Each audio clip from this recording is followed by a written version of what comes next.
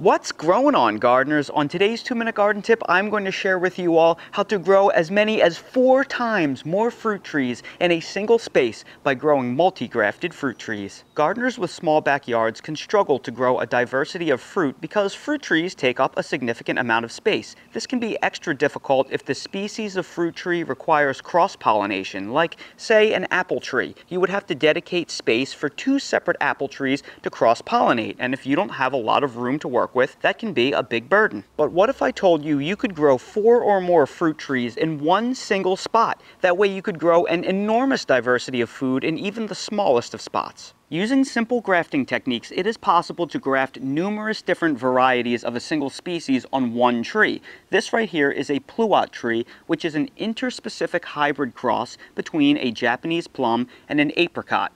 These require cross-pollination, and I did not want 2 trees. So I purchased a tree that has 4 different varieties of pluots grafted onto it, so they will all naturally cross-pollinate each other on one single tree. Each of the 4 branches on this tree represents a different variety. They are Flavor King, Flavor Supreme, Dapple Dandy, and Flavor Queen. So on this tree, I will have 4 different types of fruits. These multi-grafted fruit trees are a premium item, so they do cost more than a single standalone tree. However, this multi-grafted fruit tree was a little more than 50% more than the cost of a single tree. So I actually got 4 varieties of fruit trees for less than the cost of 2. But you don't have to buy a multi-grafted fruit tree. You could also graft onto a tree yourself, and that is what I did right here. I have an Asian pear tree, and Asian pears require cross-pollination with at least 2 different varieties, and I didn't want to dedicate the space for 2 Asian pear trees. So I bought a Chojuro Asian pear,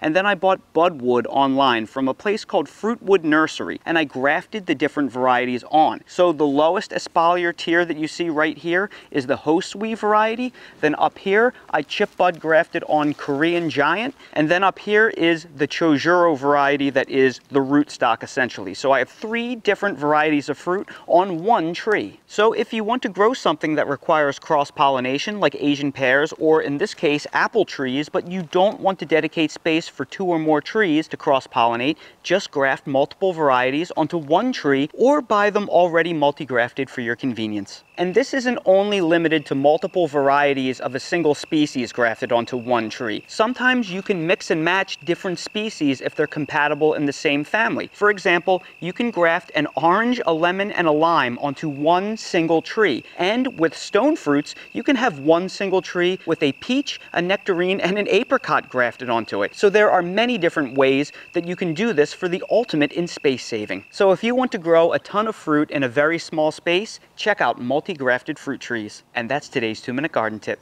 If you're new to the channel, please consider subscribing and hitting the bell to receive new video notifications, and check out our Amazon storefront and spread shop in the video description for a list of the gardening products I use and awesome custom designed apparel and other gear. Your support is greatly appreciated.